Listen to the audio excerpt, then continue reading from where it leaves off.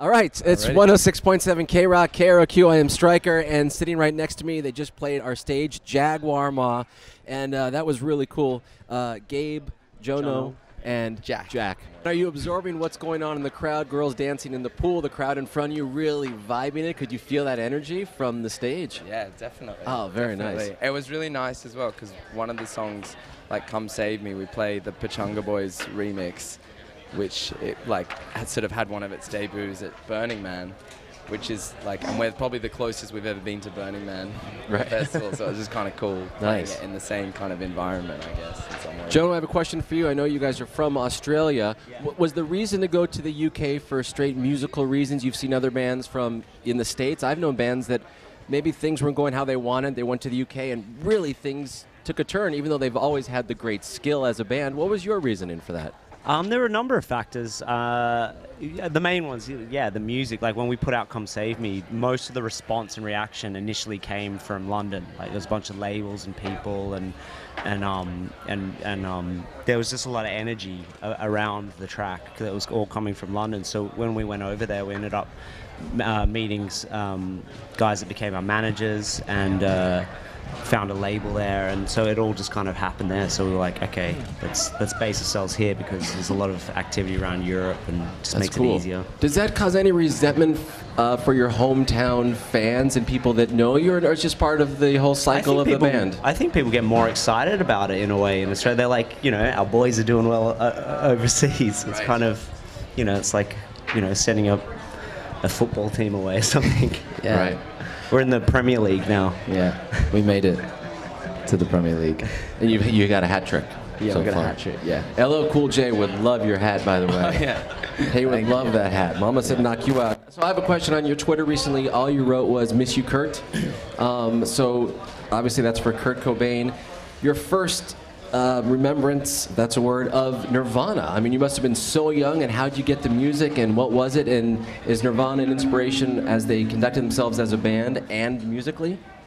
Yeah, definitely. For all of us, it's probably one of the few bands that all of us agree. Yeah, we have quite a broad taste, like between the three of us, of what we like, but Nirvana is one of those kind of common threads. And I don't know. I mean, I didn't actually experience any of Nirvana firsthand, because by the time he was gone, I was just in preschool, so I don't really remember that. But like my older brother and they were really into Nirvana. What were some of those records your parents were listening to that you were like, I've had enough of this? Funnily enough, Cat Stevens, Team for the Tillerman, which I we loved just had as a resurgence, and we just got it again recently, and we're like appreciating it again, like full circle. Got it. But yeah, I remember my parents playing that and Graceland, Paul Simon, just non-stop, and I loved it as a kid. But then Nirvana came along, and I was like, oh, that's yours now. This is mine. Right.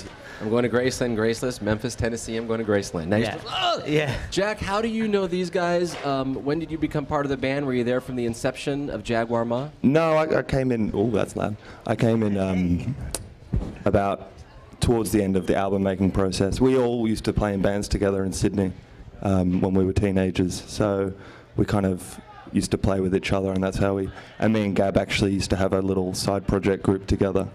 And then I moved to London about 4 years ago, and then these guys were recording the album in France, and I think I was the only bass player they knew that was in the Northern Hemisphere at that time.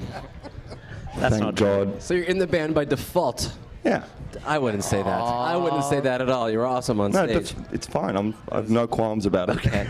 I got this job by default, so you and I are in the same league, pretty much. I feel you. There you go.